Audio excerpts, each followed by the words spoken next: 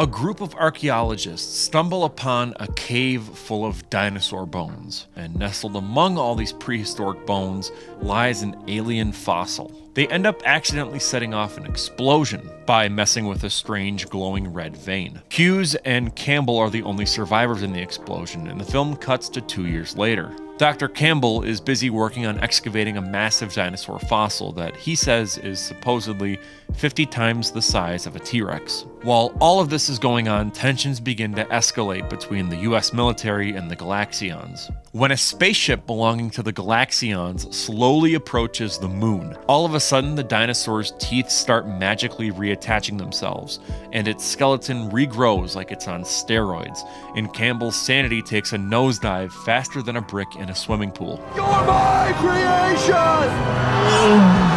I made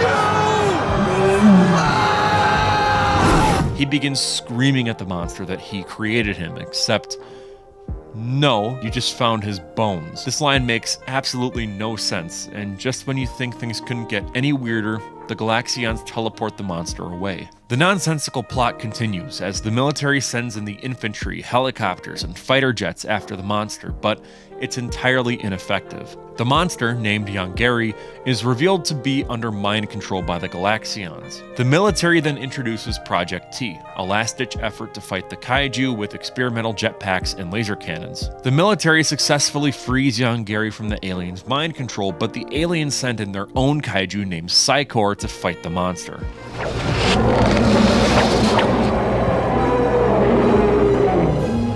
If that all sounds like complete nonsense, well, it's because it is. Reptilian, or Yonggary, serves as a remake of the 1967 South Korean kaiju flick Yonggary Monster from the Deep. The film was marketed as a mockbuster of sorts, with the poster resembling the 1998 Roland Emmerich Godzilla film. Ironically, the home media release of the film was even distributed by TriStar, which was the exact same company behind the 1998 Godzilla movie. The story of the making of this film is honestly so much more interesting than the movie itself. According to IMDb, it was the most expensive South Korean film production up to that time. Yonggary was actually partially funded by the car manufacturer Hyundai and the South Korean government. As a result, the filmmakers were allowed to film on real military bases. Originally, the kaiju scenes were done practically, with well over 100 miniatures being constructed, and the Yonggary suit took around 6 months to make. Once the film entered the post-production phase,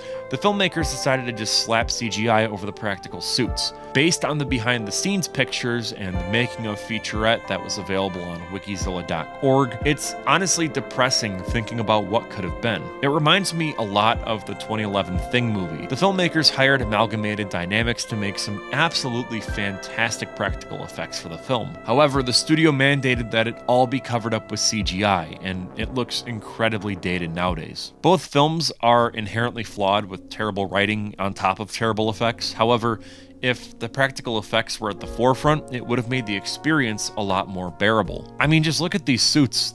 They're almost on par with, like, the Gamera Heisei films. They look incredible. I really wish that we could have at least seen just a couple of shots of these in action. Apparently there are some shots here and there that are practical suits, but for the most part, it's all CG. After Yonggary's theatrical release in 1999, the filmmakers decided to George Lucas the film and overhaul the CGI in an effort to improve it. They also shot additional scenes and added more characters. This new version would be finalized and released in 2001. This is the version that ended up being released in the West on home media. It's also the version that I've been using for this entire review. So if you thought, oh, you know, they patched the CGI, no, this is the patched version. It's that bad. The original theatrical version is really hard to come by. I think I found a VHS rip of it on YouTube, but I'm not 100% certain if this is the theatrical cut or not. From my understanding, it was never released on home media, so I'm leaning more towards it isn't legit, but at the same time, I don't know. I'm fairly certain that the theatrical cut of this movie is still considered lost media to this day, as it was just shown in theaters and never released on home media. Despite all the money that was dumped into post-production and visual effects, Yonggary is probably most well known for its god-awful CGI. At times, it is almost unwatchable.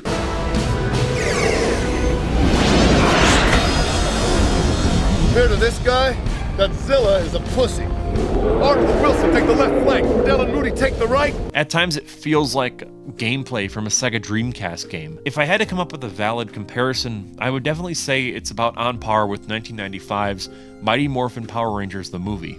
Specifically, the final fight scene with the Ninja Megazord.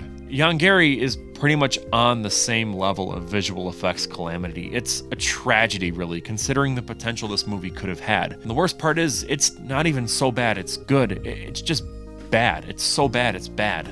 Even the worst tokusatsu films have a level of craftsmanship to them. For example, Godzilla's Revenge is an awful movie. Like, objectively, it's terrible.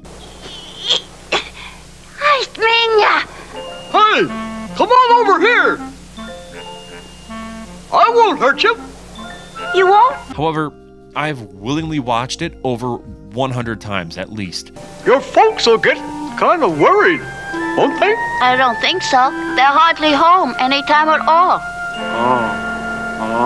Yonggary, on the other hand, is just difficult to watch because you can't even tell what's happening half the time. Even looking beyond the terrible visual effects, the acting is somehow even worse. Now, a lot of this has to do with the language barrier. The director hailed from South Korea and barely spoke English, while the cast was American and knew little Korean. So they had to have an interpreter on set. Yonggary was doomed from the start by this linguistic divide. The director struggled to convey his vision to the English-speaking actors, and they, in turn, found it challenging to understand his direction. As a result, the performances just come off as disjointed, and the dialogue is honestly so bad it's good. That's the only part of the movie that is so bad it's good. The disconnect between the director's intentions and the actor's execution just leads to exchanges that feel contrived and devoid of genuine emotion. Scenes that are supposed to be tense and dramatic fall flat. And again, I know that, it's a kaiju movie, so human drama doesn't have to be at the forefront, though films like Godzilla Minus One kind of disprove that idea. Regardless, this is just insane.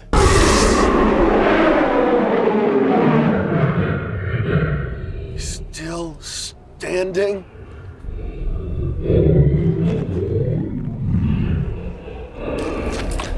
You've just worn out your welcome. It's time you were returned to history. I also think the language barrier contributes to the film's lack of coherence in narrative and thematic elements.